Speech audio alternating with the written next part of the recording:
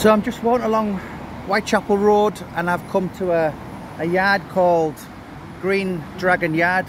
Gary, what was the significance of this story then? So there was a club there, a gambling house, spieler, whatever you want to call it, and the Krays, they used to get a wage out of it. Yeah. It was through the alleyway.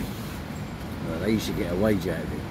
But there's a story that this is the first place that George Cornell knocked out Reggie Kray. Ronnie Kray. Ronnie Kray, sorry. Yeah. So that people are unaware, but that happened twice, didn't it? Yeah. Rumour has it in East End. Rumour has it, yeah. It happened in the Brown Bear in Lehman Street. Yeah. And then the other time was in here. Yeah. And then, so would this have been like one of them illegal spielers when Jack Spot was about? Yeah, so there was lots in Whitechapel, all dotted all over the place. But this was one of them.